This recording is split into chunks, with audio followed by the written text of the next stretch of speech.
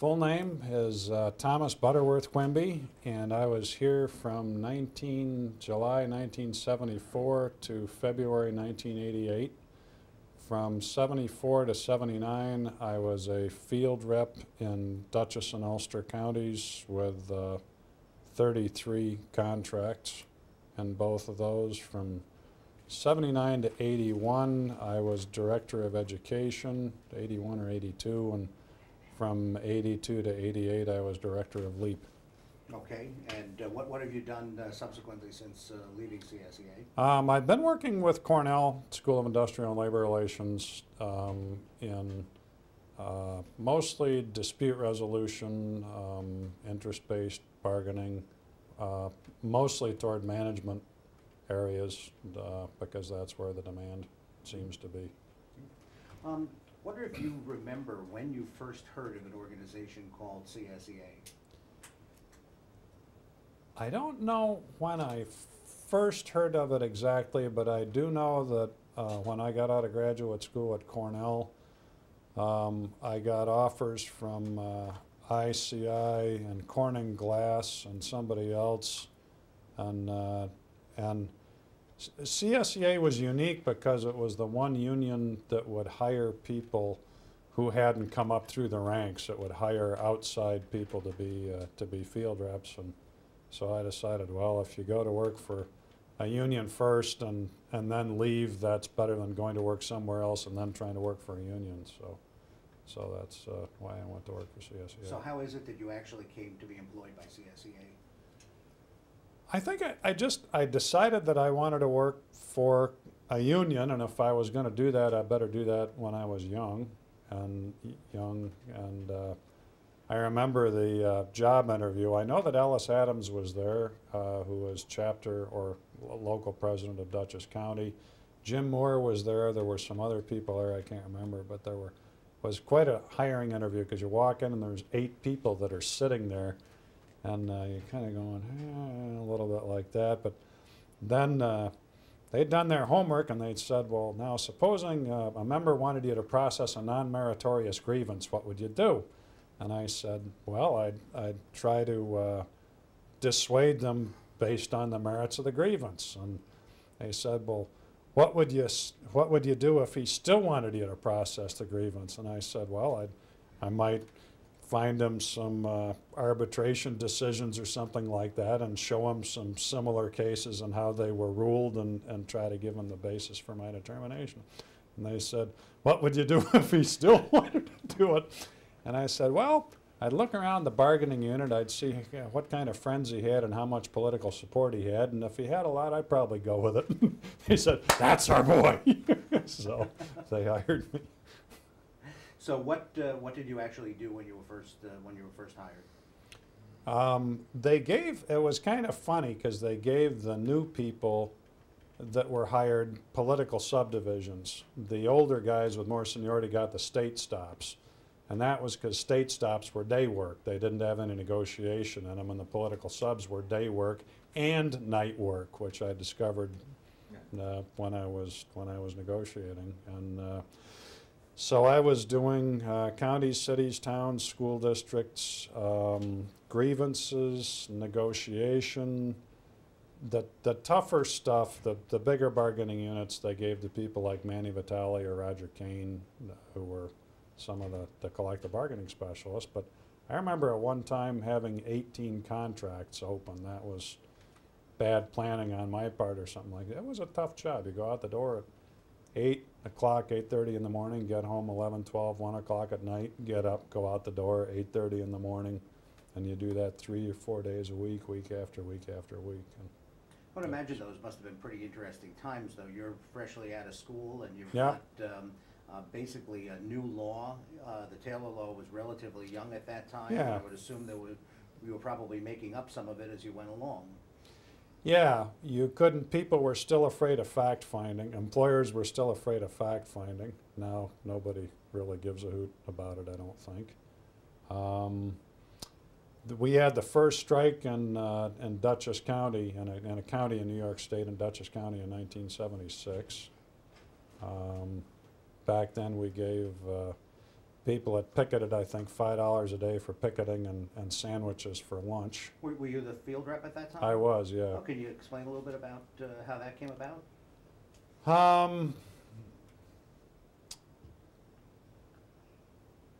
I think, as I recall, it was just a matter of, well, there were, since I think it was the first strike at fairly high stakes, there was a fair amount, I think, that I wasn't exactly privy to. There was something funny that was going on between Bernie Veet, who's now deceased, who was the unit president, the local president, and goodness knows who else. But I think it was just a good classic case of they didn't come forward with enough that we thought they should have, and it was eventually resolved. And Manny Vitale was negotiating that contract, and it was very interesting. I remember, unfortunately, my marriage, I think, was starting to disintegrate at the time, and I was trying to salvage it, and took a vacation. And when I came back, I got a call about 5 o'clock in the morning. You know, get your hiney out of bed and get down there and take care of the picket line because there's a strike going on, which was the same time that Ted Wenzel, I think, had gone in and signed the Thruway Authority contract. I guess they'd been negotiating for 2 years or something like that, or 3 years, and Wenzel, I guess, had just finally had it and went in and closed the deal himself, and I don't think it was put up for ratification. And because legally you don't have to have a contract ratified. That's not in the Taylor law, I think, that a contract has to be ratified by the membership. And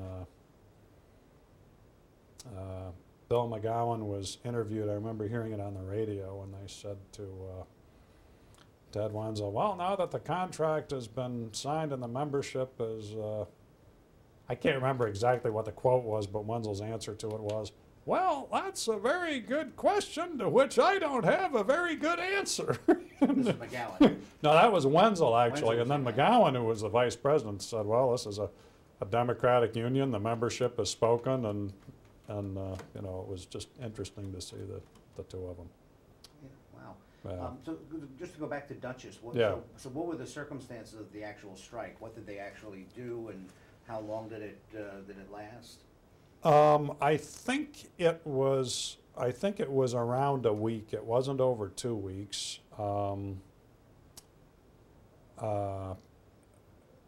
We set up pickets, I think, early in the morning. We were quite successful, I think, in keeping people out from work. My area was the county office building.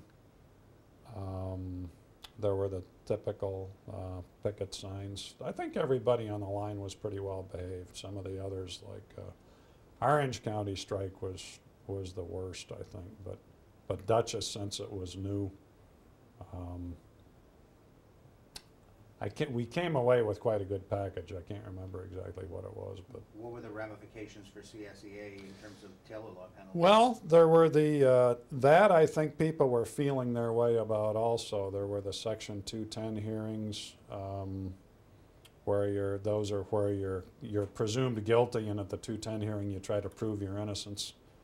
I think our regional attorney, Tom Mahar, who was a very good regional attorney, probably put both his kids through college on the 210 hearings and all the legal work he had to do. But he did a very good job of it. But basically, the outcome of this was that the members felt empowered. They felt like they had made their point and came away with. Yeah, they had. That was. I think the county didn't believe that CSEA was going to strike, and we did, and we pretty well shut the place down. And I don't know if they gave us exactly everything that we wanted, but it was I can't remember the specifics, but as I recall, it was a pretty good package. Okay. You referenced an Orange County strike. Were you involved with that? Yeah, what they used to do, it was very interesting times because we weren't an AFL-CIO affiliate at the time, so we didn't have Article 20 protection, so we used to get raided a lot, and when there was either a strike or a raid, you needed to drop what you were doing, your own field area, and go take care of that and try to do 2 field areas as best you could. And Orange County was, Orange County went on for 2 weeks. The, we only had, I think, about barely 50% of the people out, which was why it dragged on. It turned out that the mediator had had an offer in his pocket that he didn't give our negotiator. He was waiting until we got sore enough and troubled enough to take what he had to offer, so he kept the offer in his pocket for 2 weeks. And if the mediator had come out and given the offer to our negotiator, it would have been a much shorter strike. There was somebody that got run over and got her leg broken, and it was during the winter. It was ugly. Those two examples that you just described really seem to be the exception rather than the rule in terms of CSEA's history. There haven't been a lot of strikes. Why do you think that is? That there haven't been? Well, oddly enough, there was also, it was funny because there was a spate of them. There was Rockland County, which followed Orange County, and that was over New Year's Eve, because I remember toasting my hands over a trash barrel on New Year's Eve. And we all got a bottle and passed it around, and that was a very good one. There was Yonkers School District, which was quite good in that we got what we want. There was Putnam County, where we thought we were going to have to go out, but we didn't, because the county executive or the sheriff said, "You got more field reps here than I got deputies. We can't do this." And they, but that, you're right. And I don't know why they all happened in that area, and you're right, there haven't been very few since then. I think that employers got smarter about invoking the provisions of the Taylor Law is really pretty draconian as far as strikes goes, and I think after the jubilation wore off and it became apparent how expensive it was and the damage. I mean, strikes are just plain ugly, and they create bad blood that people feel for a long, long time, and to the union, I think they were quite expensive. And so it became something that was used much more sparingly, if at all. What was the relationship between members and the staff back in those days? Well, that's a good question. I think some of it obviously depended on the bargaining unit.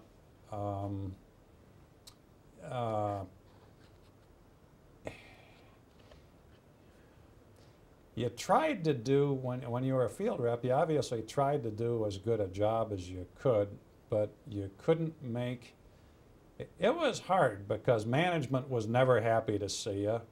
The local presidents, you could never really do enough for them because they had political ambitions, obviously, that's the way it is, and the membership, you know, their grievance is important, and if you can't get the grievance, you know, what good are you? But I did have some very good relationships with some people. It was also made more difficult because without Article 20 protection, SEIU, for instance, used to come in and try to take over.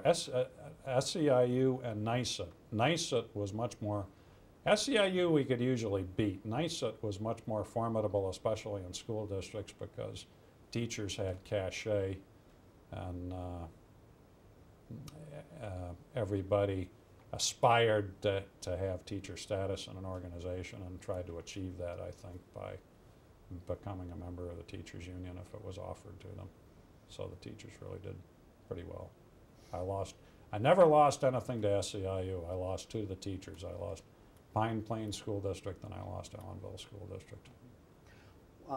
You kind of referenced before the fact that with the staff there was a little bit of a split between those who had the more senior folks having the state stops versus the younger or more junior staff having the local government stops. Was there a real, almost like a cultural divide between those two areas, or was the approach still pretty much the same? I think there was a cultural divide. I think some of that is a function of age, where you got younger people that were still pretty vigorous and, you know, wanted to go out and and do something. There were 4 guys, and I say guys because they were guys, in Dutchess County that were hired all together. There was George Senko, Frank Martorana, Larry Scanlon, and myself, and they put us all in a common place. The more senior people with the state stops had separate offices. They put all the new guys in a place that we called the pit. And when you were talking to people, you'd have to talk to people like this so you could hear the person on the other end of the phone. But we had a lot of fun because we could overhear each other's phone conversations and make editorial comments and try to crack each other up, you know, while somebody was talking on the phone. We'd make jokes perhaps about what they were having to deal with, and try to crack them up. Was the orientation of the statewide organization more towards the state units, or was there an opportunity for the local governments to be heard? I think there was opportunity for the local governments to be heard, and I think the local government, I think within the whole union, the state probably got more emphasis, but I think that the political subdivision, this is just for the perspective of somebody who was working with them, I think the political subdivision people realized that they had more control over their destiny than the state people did, because they negotiated their own collective bargaining agreements. So it was sort of a much more full service operation. I think the relationships tended to be closer between the people that worked in political subdivisions and their officers than between the state and their officers. But I can't really say for sure because I never had any state stops. Okay. So in the late 70s then, you came up to CSEA headquarters to become Director of Education? Yep, 79. Was that the first time that there had been an actual Director of Education, or well, did they have a program before that? They had Dr. Diamond before that. I don't know that they let him do a whole lot. I don't know if he you know, for whatever reason, there wasn't a lot going on. I remember we were affiliating with AFSCME, and it kind of broke my heart because AFSCME's big thing was education. And just at the time that I became Director of Education, we affiliated with AFSCME, so I got half a secretary. Because the intent was a lot of the education programming was going to come from AFSCME, and I remember having a discussion with Dave Williams, who was trying to be one of the many ambassadors with the American Express, with the AFSCME American Express card, we were somewhat intoxicated at a convention, which often happened, and Dave said, "I can't understand you people. I'll give you anything you want."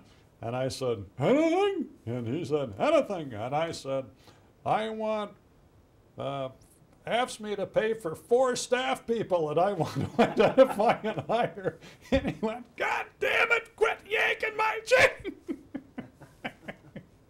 A good time was had by all. So what was your charge then when you became the Director of Education? What were you trying to do? Well, at the beginning, I was trying to train the membership and the stewards in how to file grievances and protect the rights of the membership. And one of the valuable things that I did learn from AFSCME, and it was really quite valuable, was that organizing is really much more important than policing a contract. And it was a very subtle, it took me a while to catch on to it. Explain that a little bit. Well,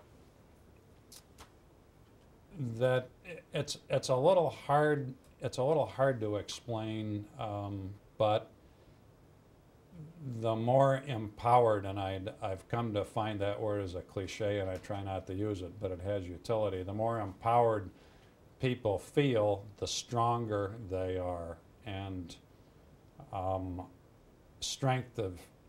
if you can put strength of spirit together with strength of collective bargaining agreement, that's great. If you just have collective bargaining agreement, then you're litigious as opposed to forceful, and there's a difference.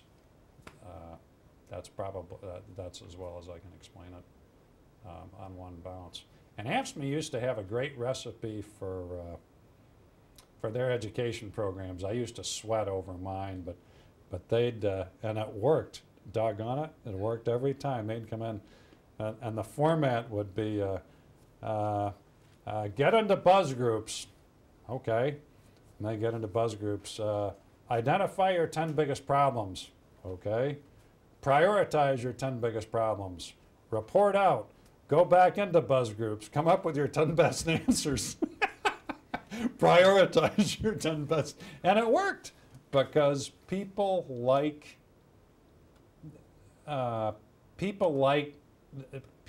sooner, and this was another value, people would sooner figure out stuff for themselves. And that sounds obvious, but I hadn't seen it, and I don't think a lot of other people really saw it either. Well, while we're on the subject of ASME, tell me what you remember the most about the affiliation, how it came about, what media changes it brought, what the whole climate was. Can I take about a 2-minute break here? Sure. Can Okay, let's pick it up and talk a little bit about the ASME affiliation. What do you remember about those times? Well, the first, what preceded it, George Meany was president of the AFL-CIO, and they obviously didn't like independent unions. They wanted everybody under their umbrella. And I think they subsidized SEIU largely to come after us. And the idea was that they were just going to beat us into submission so that we were going to wind up losing unit after unit until such time as we decided to affiliate and pay the per capita and yada, yada, yada. And was there a real internal debate in CSEA as to whether to join the AFL-CIO? Oh, there was a good, vigorous debate. And there was a rumor, I don't know how true it was, that we had a chance, there was some small clerical union that we had a chance directly to affiliate with if we would be willing to pay the president of that union, who would lose his position because CSEA would obviously swallow up the clerical, if we would give the president of the clerical union a job. And that's rumor. I don't know for sure, but rumor has it that Wenzel turned it down and said, well, you know, who would we, that's dumb, we don't want to do that, why should we give somebody a job for life? So then we started getting seriously hammered, and the representation, we lost the PS&T. There were two. There was a regular election and there was a runoff. And I remember being in Wasac Developmental Center trying to tell the staff people that worked there from the clients, while my own field area went to hell. And so there was a lot of that was really quite a bitter election. I think there were some of us that really took it kind of hard because of all of the representation within CSEA that the PS&T had. Most of the officers in the state were PS&T officers. They had a large number of people on the board, and then they're, you know, crying that they weren't well enough represented and blah, blah, blah, blah. So they were going to go form. Well, when you say it was bitter, in what way did that manifest itself in the work sites, in the fight? Well, there was some fairly acid campaign literature, which I remember coming up with some ideas for and was very pleased for having come up with them. There was some acrimony between some of the people that were going to become officers of PEF, or who did, were going back sort of doing the yeah, you know, we beat you, no, you're not good, blah, blah, blah, blah, blah, blah, blah. You couldn't find your way out of a paper bag, or worse. So it was pretty bitter. Okay, so then to get back to the ASME affiliation, Yeah. PEF has left CSEA. There's obviously movement in the AFL-CIO to put pressure on CSEA. Right. We have lots What of happens next? raids. I think we had a trial affiliation, I believe, from '78 to '81, where we got a reduced per capita.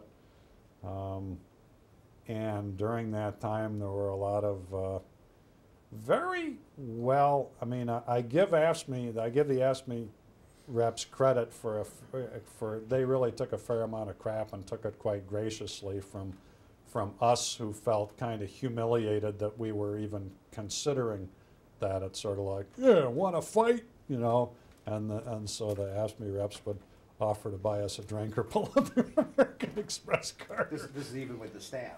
Oh yeah. Even with the staff, Yeah. not Well, just the members. yeah, well, we were all pretty well charged up because we'd been going through strikes and doing representation elections, and I remember carrying a breaker bar in my front seat, you know, with my roofing nails, which was standard issue for strikes, and my bottle of Southern Comfort under the front seat that I used to take a good swig of.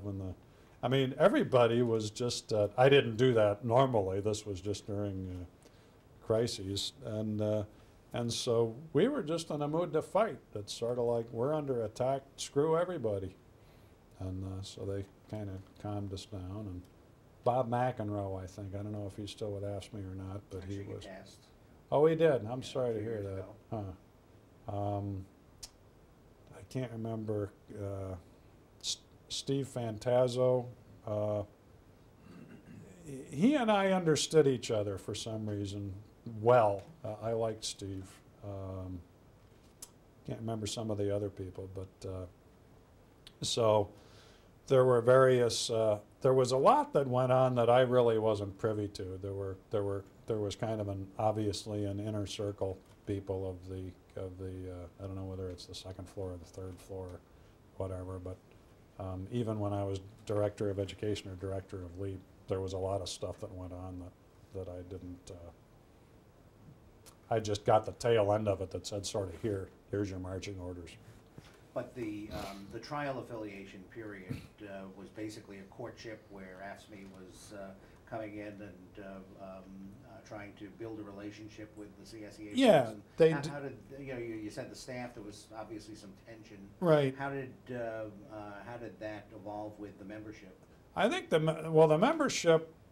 membership was in a different position because I think they were much more positive to it because they had the sense that they were being wooed. I think the staff, some of us had the sense that we'd failed because we were having to do this, and if we were really good, we would have defended CSEA to the death, and we wouldn't have to do this thing. I think maybe I was the only one, but I think there was part of me that felt a little humiliated about, you know what, we couldn't pull this off, and now we got to deal with these people coming in. We're going to have to pay them a lot of money and listen to people come in that tell us how things are that don't know anything about, you know, whatever. Same crap, you've heard it. So then at this point, though, you're now the director of education, and so you're actually trying to work and coordinate with AFSCME. Yeah, we're now past the trial. I think I was director during the trial and during the permanent, and I was looking for staff because I had half a secretary and me that was responsible for the whole state, and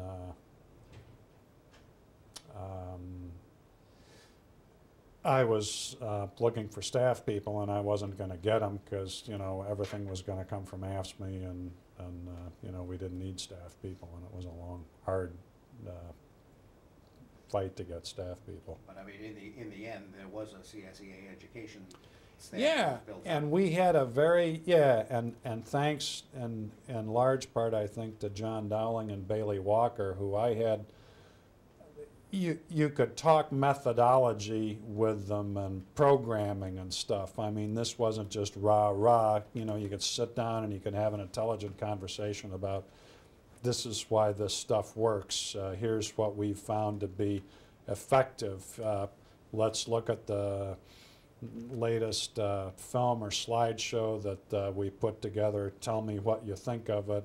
Does it work? Doesn't it work? There was a good collegial relationship, I found. So after a while, I was well pleased with them. Tell me about the founding of the Labor Education Action Program. Oh yeah. Well, that was another one. that I didn't really know it was going to happen basically until it happened. I think I was told to put together some kind of proposal for state negotiation. I think it would have been the 82 negotiation or 84. I can't remember. Can't remember how they fell, but I think in part I think we started with three or 3.5 mil over 3 years.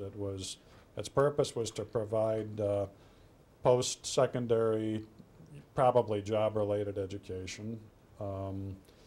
I think in part we got it because the Governor's Office of Employee Relations was trying to screw the Department of Civil Service and consolidate the grip that it had on labor relations, including training money and money that you could use to put people to work that you wanted to put people to work. So the memory that sticks in my mind the most from that one was that somebody called me into a room at the tail end of the negotiation, and Bill McGowan, who I liked a great deal and had a great deal of respect for. He wasn't polished, but he was smart and he had a great deal of integrity. He said, he took a cigar out of his mouth and he said, "Well, here's 3.5 mil." And Sandy Frucher said, "Yeah, and don't fuck up." And that was the advice I was given. So obviously you didn't.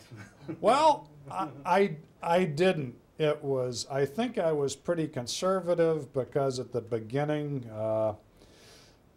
I thought that there was kind of going to be kind of a war, and we need to establish as much as we could our autonomy from the state. And I banged heads with the state a good deal, probably some of it unnecessarily, but I like to think that I made life a lot easier for Ira Baumgarten, who followed me and softened up the state so that he could do some of the good innovative stuff that he's done. So the LEAP program, as it was called, basically provided tuition reimbursement to state employees who wanted to further their higher education? Well, reimbursement was part of it, but the majority of it was actually prepaid. There was no, we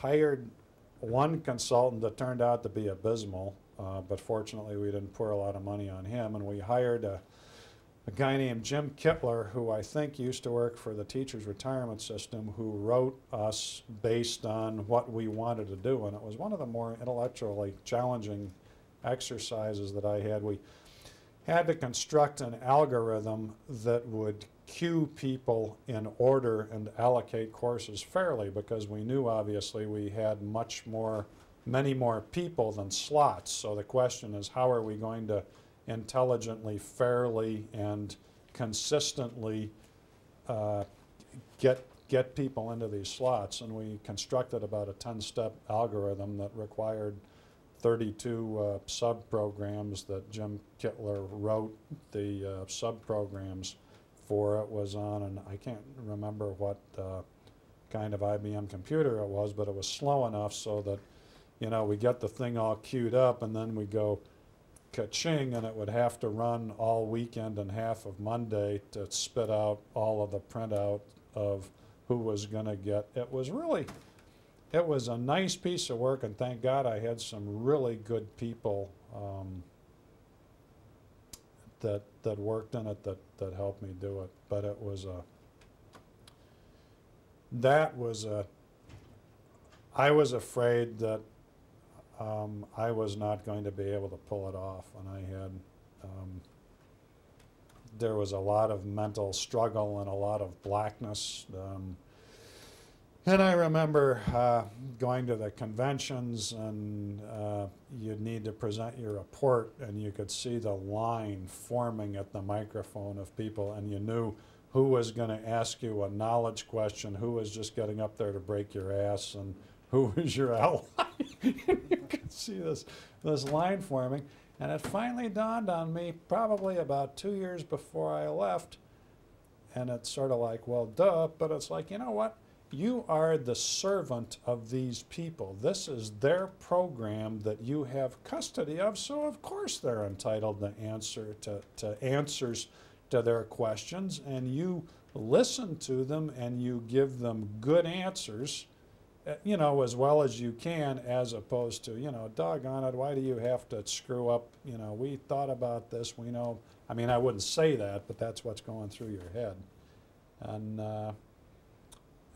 things got a lot easier after that, surprisingly enough. As you were putting the LEAP program together, did you have any models to follow? None. I didn't. I mean, maybe there were, I looked for some. I didn't find any. Most of them were based on tuition reimbursement, and we wanted, I mean, tuition reimbursements, you got to have the money to put up front, and we didn't want to have to, do that, so we identified courses at schools and community colleges, largely some four-year schools around the area that we thought we were appropriate, passed out a catalog to various places. People applied for them, and one of the queuing principles about who got in first was, did the person apply and was rejected, because they'd go to the head of the queue the next time they applied, and it was quite a complex, but there weren't any models that I knew of. So this was largely a groundbreaking member benefit. Yes, it was, and it wasn't. And IRA has done a great deal with it since then. There was probably some much more innovative stuff that I could have done had I felt more secure with the Governor's Office of Employee Relations, but there were some people over there that I thought were going to steal our thunder, and I didn't particularly want it stolen. So, so this was a program that basically gave CSEA members the opportunity to better themselves and ostensibly to advance in their careers. Yes. Yep. Yeah, and we had courses targeted for various bargaining units. We had operational courses, institutional courses, and administrative courses, and if you were in the institutional bargaining unit and applied for a course that was more job related to your actual function, you went ahead farther in the queue. You got more priority than if you were in the operational unit and wanted to take, I don't know, typing or something. Okay.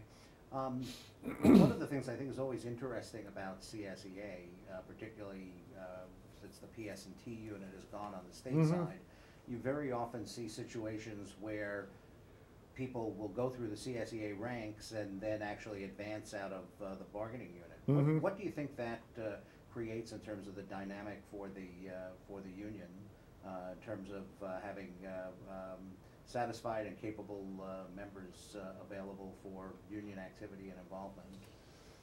That's an interesting question. Well, I think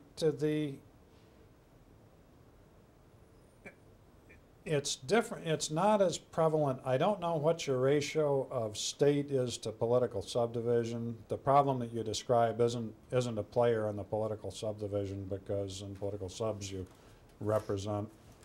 Although sometimes you see people going to management ranks. Right, all of them. But I think the tip-off point for going into a management rank is a higher threshold than for going into the PS&T.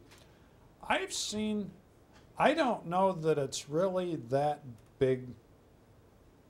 I don't know that it's really that big a factor, because I think a lot of people's success and effectiveness in being a union officer has to do with heart. I mean, obviously a lot of it has to do with mental horsepower also, but I think a lot of it has to do with heart and with heart and dedication to the labor movement, and I think that may be more present at sort of lower organizational rank perhaps than it is when you get in higher. I don't know that that's a problem really. As you look back over the time that you spent in CSEA, what do you think were the most important benchmark events? Well, Dutchess County strike. The Dutchess County strike was probably one, just because that was historic. The loss of the PS&T obviously is another. The affiliation with AFSCME. The affiliation with AFSCME is another. Well, the passage of the Taylor Law, obviously, that happened before I was there. You can't have a union. Harder to have a union without a collective bargaining statute. I'd say those were probably the biggies. Okay. Tell me about some of the personalities that you work with. I mean, you mentioned a few of them in passing, but yeah. Tell me about your experiences with Ted Wenzel. I didn't have a whole lot of contact with him. He wasn't really what I would have conjured up in my mind, I don't think, for a union president. I think President McGowan was more the prototypical union president. Didn't have a whole lot to do. Part of that was because I was a field rep, and Ted didn't get to Dutchess and Ulster County all that much. What was your perception of him?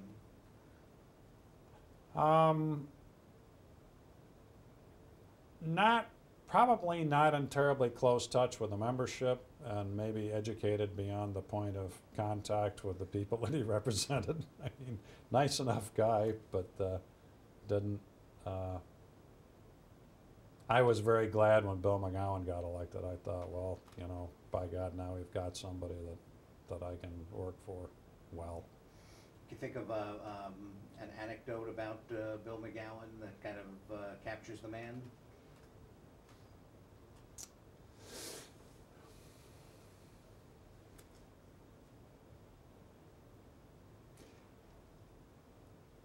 Well, I don't know that this captures him really. I'd have to think about that. But I do know that when I went to talk to him about, I was usually looking for money or support or something for LEAP or as Director of Education. And if he took your proposal and put it in his briefcase and said, I'm going to take it home and study it, you're screwed. You could pretty well kiss it goodbye. And I remember his secretary, I could never pronounce her last name, but it was Kathy Wojo, we called her Wojo for short, called me up one afternoon, and I always made sure that I stayed on good terms with her, which wasn't hard because she was very nice, but she was a good yardstick. You know, I call her up and say, is Bill in a good mood? I got to get something done. And she'd tell me, yeah, come, no, don't come. And so that was worth a couple of dinners, and I appreciated her. But one afternoon she called me up and she said, have you got anything that needs to get signed or executed? And I said, well, there's some stuff, but it's not quite done yet. She said, bring it up here. I said, it's not done yet. She said, have I ever steered you wrong? Bring it up here. I said, okay. So I did. And I walked in and he approved it. I don't know what happened that afternoon, but just 3 or 4 things. Bing, bing, bing, bing, bing. How about, tell me a little bit about Joe McDermott and your perception of him.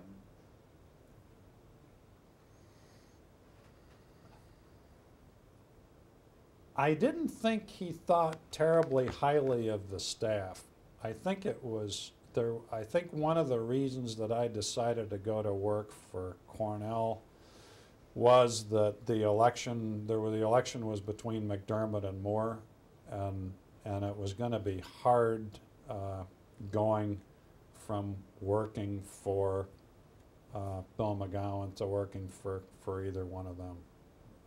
It would have been different. I probably could have got used to it, but it's kind of like, well, Tom, maybe it's time you look somewhere else. Because by that time I'd been there for 14 years, and how about Irene Carr? Irene Carr was always very supportive, very good-hearted. I liked Irene a good deal, and it always seemed like she had the interest of the membership at heart, which I'm sure McDermott and Moore did as well, but what do you remember about the young Danny Donahue as the region president on Long Island? I remember meeting him a couple of times when we went down there. Long Island to me always seemed like kind of an entity unto itself because I was from upstate and the only thing that was more foreign than Long Island was New York City. But he certainly had a good reputation. He was always very personable and very cordial and took the time to talk to you, which I appreciated. And he did. I went to the LEAP dinner that they had, the celebration of how many years of LEAP or whatever, and he showed up at that and he gave a really nice talk. It was like he gave a hoot about that, and so.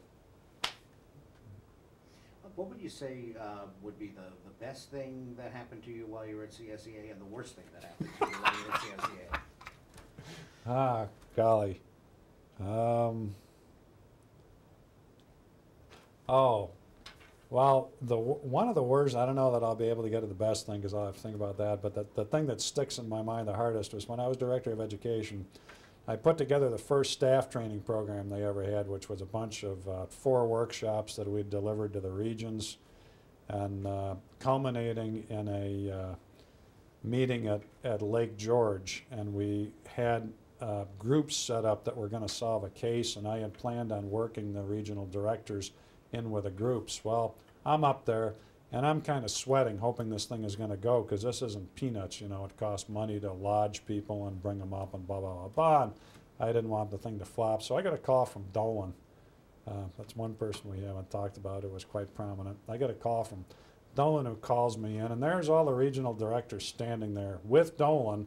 Quimby standing by himself. And Joe's saying, well, Tom, I think the most appropriate role for the regional directors is to walk around to the various work groups and make sure that people are working. I don't think they ought to be in those groups. Do you? Rhetorical question, you know, they're all, what am I going to say? So obviously they'd gone to him and said, screw this, you know, we're going to be a policing function. So I said, you know, I clearly looked like I disagreed with him, but I said, well, if that's the way it's going to go down, that's the way it's going to go down. And went out and proceeded to have a good deal to drink because we were having a banquet. And then at the banquet, Joe gets up and he puts his arm around me and he said, Tommy, you've done a great job. I said, I feel like a fire hydrant in a parade of dogs. And the best thing, probably the memory of toasting my hands over a trash barrel during the Rockland County strike, where we turned out to be victorious. That was appropriate exercise of muscle, and it paid off well. Why do you think CSEA has been able to survive and endure for close to 100 years? Well, I think we have. I think, you know, and I still use a we. I haven't worked here since '88, but I still, you know, I still catch, but so it sticks with you. For some reason, I think it builds a good deal of loyalty. CSEA has a certain innocence that in the short term sometimes it can kind of get in the way, but in the long term, I think it's what keeps it honest and attuned to the membership. And you can't say that, unfortunately, about all labor unions. So, and I think that the fact that CSEA is very much a grassroots organization helps. But I think, and there was a professor at Cornell, Maurice Neufeld, who died last year at about 90. But he always said to me when he heard, I had him in graduate school at Cornell, when I heard that he heard that I was going to work for CSEA, he said, great, I have a tremendous amount of admiration for them because they're a very democratic union. And this was a guy that believed in democracy. And every time I saw him, he just, how are things at CSEA? Great union, democratic. So, yeah, and he was a well-respected person in his field. So I think the fact that it's democratic, that maybe because of that it has a certain innocence, I think that keeps it going and helps protect it. Good stopping point. Okay. All right, well, this was great.